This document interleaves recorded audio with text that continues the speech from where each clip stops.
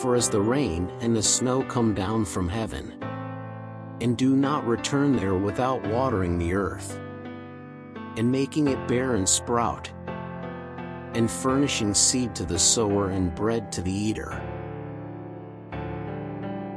Now he who supplies seed to the sower, and bread for food will supply, and multiply your seed for sowing and increase the harvest of your righteousness. He defends the cause of the fatherless and the widow, and loves the foreigner residing among you, giving them food and clothing.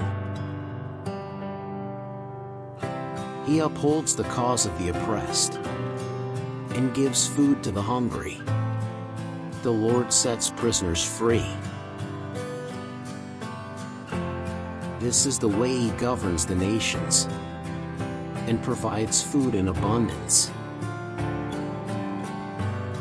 I will provide grass in the fields for your cattle, and you will eat and be satisfied. He will also send you rain for the seed you sow in the ground, and the food that comes from the land will be rich and plentiful.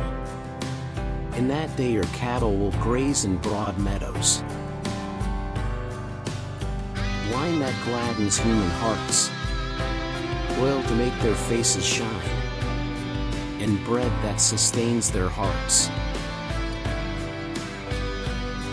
The eyes of all look to you, and you give them their food at the proper time. You open your hand, and satisfy the desires of every living thing. All creatures look to you, to give them their food at the proper time.